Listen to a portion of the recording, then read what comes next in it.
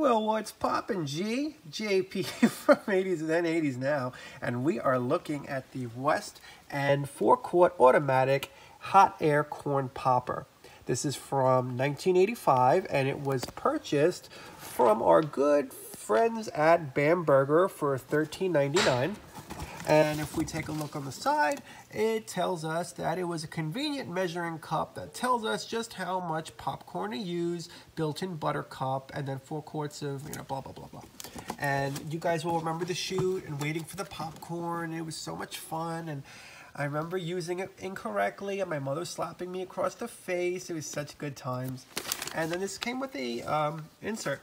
And quality products for better living in case your life was not turning out the way you wanted.